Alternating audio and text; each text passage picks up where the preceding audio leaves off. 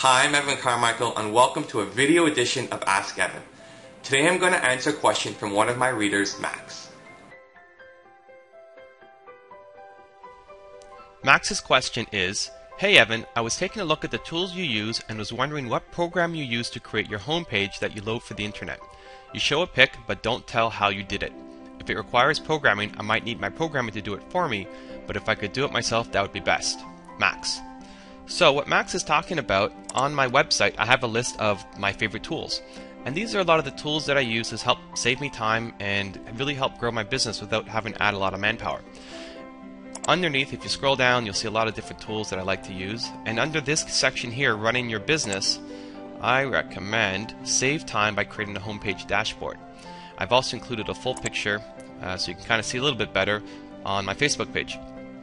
And this shows you all the different tools that I use on a regular basis, and it saves time by having it all in one spot so that I can have access to everything quickly as I click through on my website. So these are the most popular websites that I use on a day-to-day basis to run my business. Some of them you can see are personal, some of them my key suppliers, business, and then the social media stuff that I'm involved in as well. So what I'm going to do is show you, if I load a new tab, go to home, this is what's going to load every time I load up a new browser. I'm going to show you two quick ways to do it. One is how I actually do it, and I'm going to also show you an easier method if you're not as technically savvy. Here we go.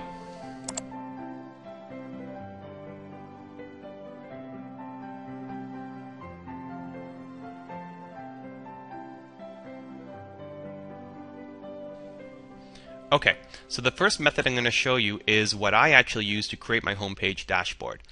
I use a program called Dreamweaver. And it's a pretty common program that you can use to make really advanced websites, but it's also great for beginners as well. So this is what it looks like. I'll click on my homepage, and editing it is almost like editing a Word document. If you know how to do Word, you can get started with Dreamweaver. So say I want to add something to my homepage, and maybe under personal I will add in Toronto Dance Salsa, which is where I do a lot of salsa dancing. I can either add a text link like this, so I've done that a couple times here. I'll do that if I'm feeling lazy, or I could try to go out and find a picture that would make sense for that website. So say for this one I want to find the logo for Toronto Dance Salsa. I can go to Google Images, google.com/images, and I'll type in Toronto Dance Salsa, and here is the logo. So I'll click on that. I will save the picture, and I'll call it Toronto Dance Salsa Inc. There we go. I will go back to my Dreamweaver. I'll make a new line, and then I'll go Insert Image, and let's find it, Toronto Dance Salsa. Okay. And there it is. So I can either make a text link here or the picture link as well. Now we need to actually go get the link. So the link is TorontoDanceSalsa.ca. Here's the website. I'll copy and paste the link. Go back to my Dreamweaver. I'll highlight the image, and where it says link, I'll just copy and paste that in. And if I want over the text, I'll also put the link here. Now, for pictures, you'll see that blue borders come around that. I tend to find them a little ugly, so all I'll do is click 0 for border, and it gets rid of my border. I will save it, and then if I go back and load my web browser, if I click home, you'll see that now I've added my image and my text link to Toronto Dance Salsa, and if I click on it, there I am.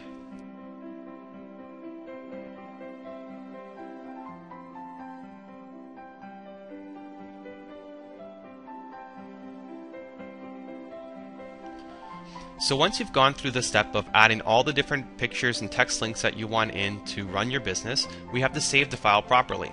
To do that, you just go File, Save As, and then you name the file whatever. I created a new folder on my computer called Homepage, and then I called it Homepage. You can be more creative if you like, but that's what I did for my own site. Then you'll see that it's a file that's run off of my own computer. So this isn't anywhere else on the web for other people to use, it's just stored on my computer.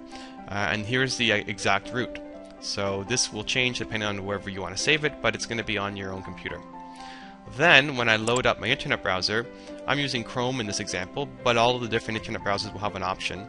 From here I'm just going to click, I'm going to go to my options, and it'll say home page, open this page, and you can give it the URL. So this is now going to call my new dashboard homepage whenever I load up a new browser. And you can see if I go home, there it is. So if you're using Chrome, Firefox, or Internet Explorer, or any of the different browsers, they all have an option to set your default homepage, and you want to make that your local file. So you can see here, this is the same extension name that I used when I saved it through Dreamweaver.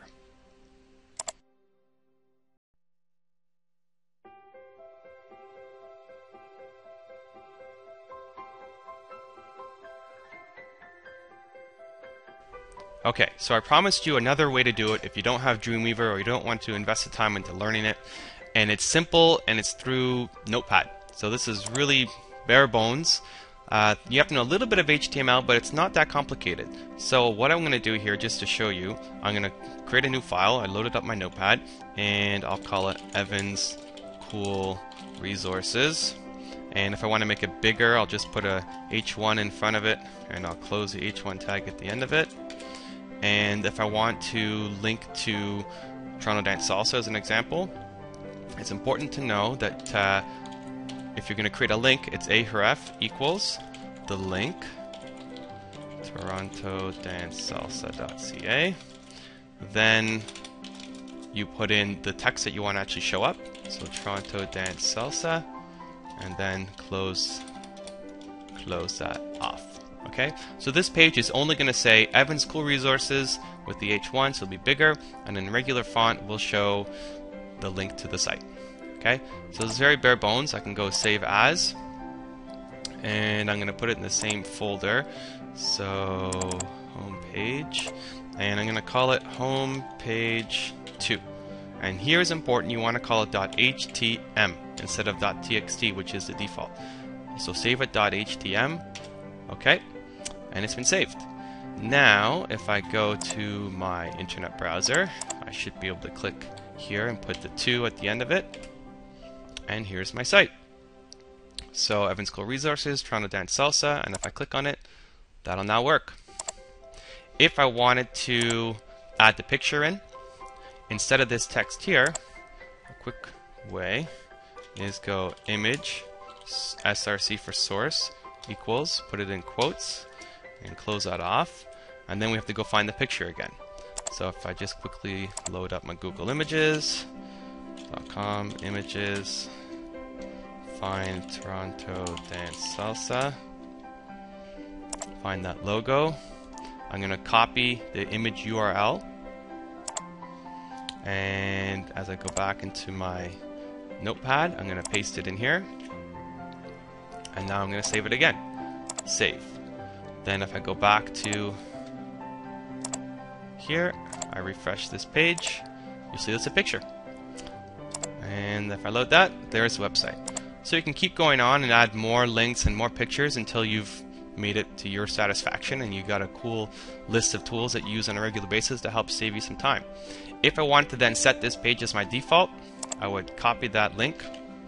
I would go back to my options, and then I would here paste the link, and that would be it.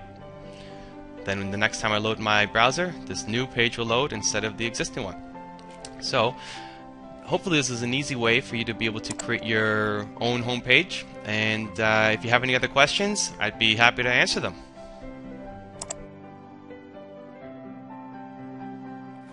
Thank you for joining me for another edition of Ask Evan.